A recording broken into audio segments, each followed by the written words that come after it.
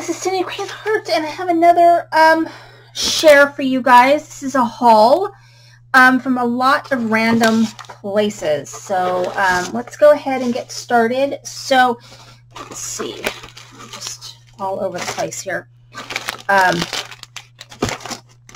First, I had done an order with Ranger. So I was looking for some paints. I've been doing a lot more, trying to do a lot more art journaling. I just took a class using a jelly plate with Dinah Wakely, and I'm doing the, I forget what it's called, so art journaling year-long class, wandering something or other. I'm doing that one. So I just wanted some more paints, and I like the distress paints. They're really fun to work with. I do have quite a few of them, but I just picked up a bunch of colors.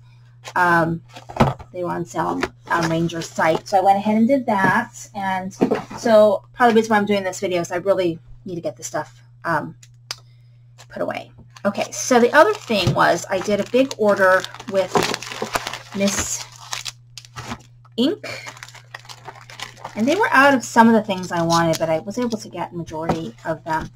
So they have a whole Alice in Wonderland, which I love. So I went ahead and just splurged with Christmas Bunny and got it. So this one is Tea Party. And I have a lot of Alice in Wonderland stuff already, like some stamps, but I mostly have like paper. You know, Echo Park did a whole thing on Alice in Wonderland too. This one is called Wonderland Wisdom. Really cute. I got a couple of the stencils, which I'm really getting into more stencils. So here's how many stencils I got. And then here is a castle, Red Queen's Castle. This is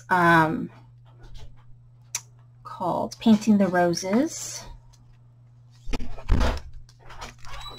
And we've got the Red Queen. This one is called Queen of Hearts. I think this one will work really well with like gnome stamps too.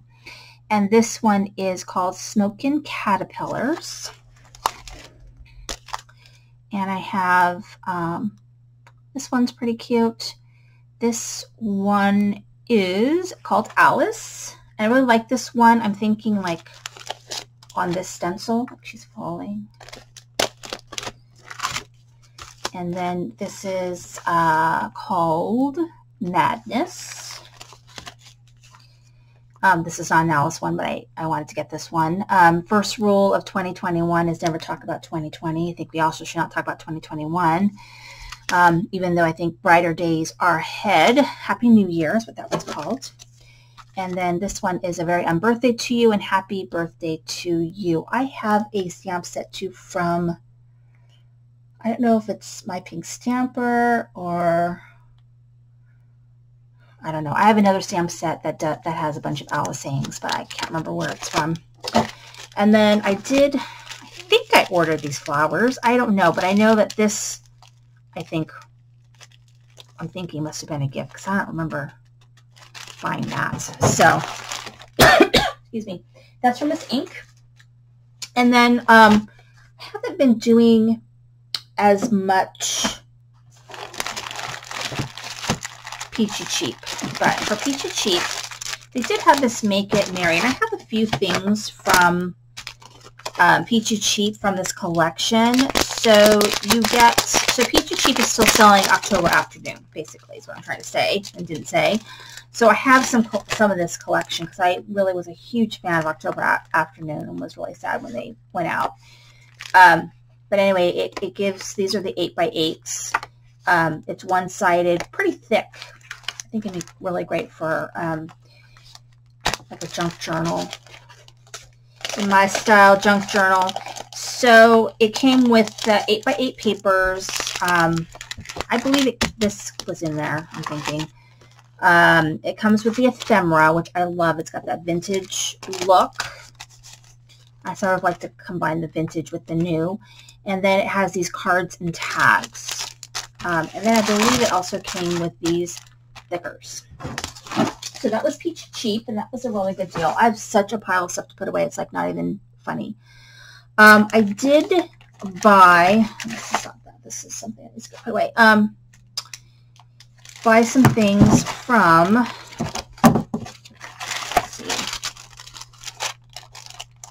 let's see here.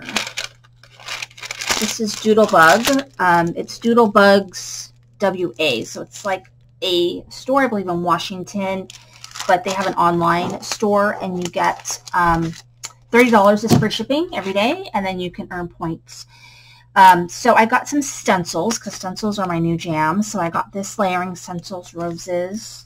I got this starburst one, and then I got this letter stencil. I also picked up some of these pastes. So I got this like copper paste, which is a Glitz Glitter Gel from Gina K. And then this is Luna paste. So it's kind of,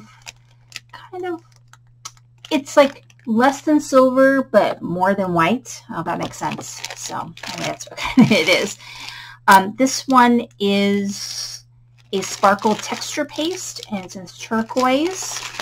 And then this one is a resist paste. And I believe I saw this on a video, and I wanted to try it. So I think it's exactly what it says. You could put it on a stencil or on part of your paper, and then you could stencil over it, you could color over it, whatever, and it's supposed to resist. So we'll see how that works. I'm gonna have to experiment with that some more. I also got this washi, which is on sale. It says Happy Holidays, and the ones with sayings are really good for the envelopes. And I also got this, which is the Stampers Big Brush Pen. It was on sale in this yellow. And then I missed a couple things to share with you for the Miss Ink. I got this other one called In the Dark. And then they have these Dazzle Dust glitters, which are amazing. So Ocean's Wave and Mermaid Lagoon. I got those because I love the funky colors. And then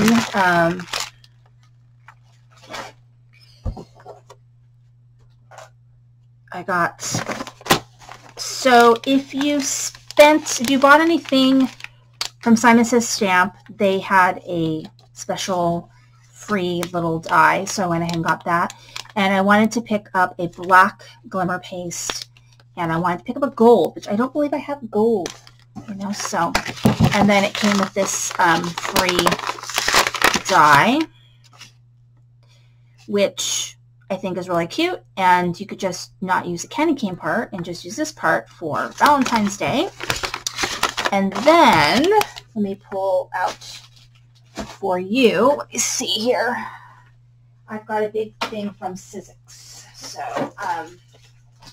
the Sizzix, I don't have the prices for everything, but I can tell you that I spent $65 almost on the nose for free shipping, plus tax. So all this stuff was $65 plus tax shipped to me. So it's pretty good. I'm pretty happy with it. I just need to get putting everything away and get to crafting. I've been doing a lot of cleaning out my house, and I had a big problem with hives, which I'm still suffering from. Like I'm allergic to something, I don't know if it's stress or what, and so I've been having hives like every day for a week. I've been cleaning out stuff. I've been selling a ton of things out of my craft room, but also on eBay. So it's just been a lot of stuff out of my closet through Poshmark. So just a lot of cleaning house. I just need to have time to create. So this is, and I've really never used these 3D dies. I thought they'd be fun. I've seen them use them to texture over them, to use pastes and things over them. So I don't know. I'm going to try it. 3D textured impressions. I got this Tim Holtz. I saw him do a whole bunch of stuff with greenery. I think it'd be fun just to do some greenery stuff. And then when I do cards, I have greenery pieces ready to go. So I got that. And then this is the Sophie Gillier line, Thinlits and letters, small, big numbers. So it's all on one thing, which I really appreciate because it really sucks when you got these little tiny, tiny dies. And I have lost dies before and it sucks. So I like that because it's all in one piece. And then here is, I don't believe I have this one. I have a Gen Long that has a bunch of sentiments on there, but I think it's more like friendship ones. And this was on clearance, and so it's got New Year, which I don't have anything that says New Year, I don't think. Happy Holidays, Cheer, Noel, Joyous, Seasoned Spring. So that's a good one to have. And then I got this one, which is a Sharon Drury, Celebrate, Thanks, and Love. So I liked the style of that. And then I got this, which is like a heart one.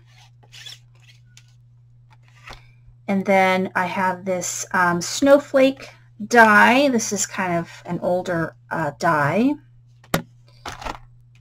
You know, some Christmas stuff. I mean, it was on clearance. These, now I really have a thing for these texture fades. I have a couple of them. I have the poinsettia. I forget what else. I have a couple of the texture fades, and I really, really like them. They really do put a little extra oomph to your project. So if you find any of these big dies with the texture fades, they really are amazing.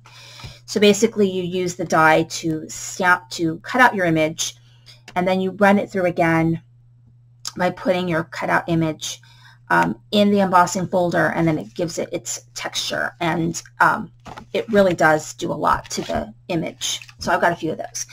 I picked this up. Why not? I mean, yeah, I make my own envelopes. I can, but I don't think this was such a good price, and I believe it's the right size when I make my little envelope embellishments, you know, the gift card holders. I think this is the same size or similar size to what I like to use, so I'll have to play around with that and see, but it was an amazing price. And plus you get the little postage stamp, and you get this little part for the front as well. And then I got a thing about houses. It's like certain things. We've got a thing for gingerbread men, houses. I forget what else. There are certain things I just buy. Books, things about books I buy. But this is a scoreboard die, so you can cut using a lot of different mediums.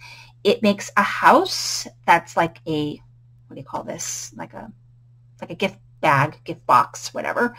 But I have some other pieces of other house dies that I wonder if they might work for this, to make this into like a gingerbread house, or I don't know. So I might try to find some time to play around with ways to use this one.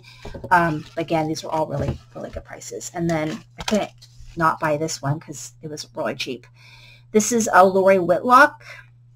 It has 13 dies. I don't know that I use like all the dies that it comes with. Like, I hate fussing around with these little tiny pieces, and I don't know, it's just me. But I do like that it cuts out this stair kind of card and all of the layering pieces. So that's nice. It's called a birthday shutter card. So of course you can just cut this out and use it to make any kind of card that you want, but it was a good price. And then this also was a good price, and that was why I got this one, because it's ginormous. It's like way more ginormous than I really realized, even though I probably knew it was this ginormous. It's this box with scallop flap, and so it makes this right here. And this, I'm not exactly sure. Oh, the assembled size is 3 1/4 by 2 by 3 1/4. So I think it's really good for like a gift card and a small card, or you know, if you're going to be sending Happy Mail, it's a good little acetate, like little bows or something in there. So there's a lot of ways to use that. It's really good price point.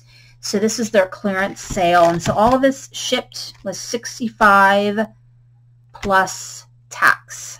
So tax in California, like mine's a little bit less because I live in Orange County, but not much less. It's like 9, I think, or something like that. So, you know, like I think it cost me $71 and some change or something around there for all of these, and so I thought it was a pretty good deal. And I do have a couple more things coming, just straggling things, but not a ton left. I'm really kind of in the process of putting everything away, labeling everything, organizing everything. I move all my stamp sets into envelopes so that they are just easier to manage. So anyway, that is my haul. Thank you for watching. This is Cindy Praying with the Heart.